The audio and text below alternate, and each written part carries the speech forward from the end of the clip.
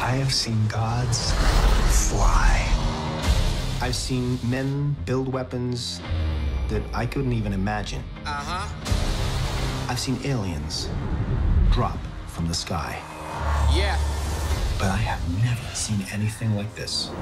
How much more are you hiding? Hold up.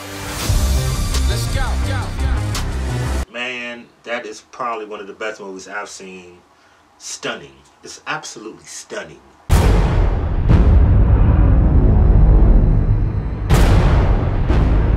I just got a chance to check out Black Panther over the weekend. I had reserved tickets from over a month, and I gotta tell y'all, it was definitely worth the wait. I can't fit everything into one video because basically there's too much and there are too many things that are like in my brain that have just stimulated me and got me all worked up.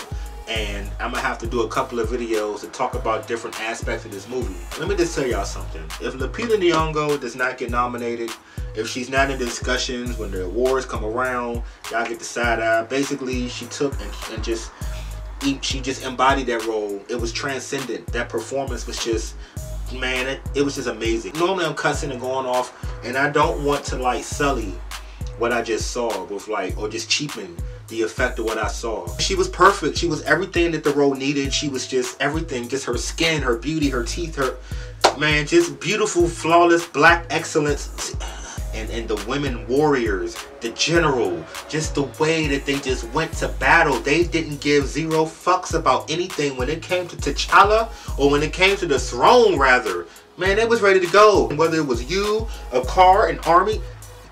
But this is just an overall reaction. Like, y'all want to see how excited I am to let y'all know I'm going to do a bunch of videos about Black Panther. All I can say right now for this first little very quick review is that the women kicked ass. The women killed it. The women were amazing. Lupita Nyong'o's character, Nakia, she was just everything. Like, just the way that she was independent and she was strong and she was smart and she was sophisticated and sexy. See, that's the thing about it. The women were presented so well and they were just presented in their element. Angela Bassett, beautiful, flawless queen, just snow white dreadlocks, regal, perfect, just giving, it's all right. Look, there was someone else that stood out to me, and it's a guy that played M'Baku.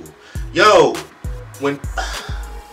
see, the thing about what I like about this movie, one of the many things I liked about this movie is that there was an array of characters and characterization.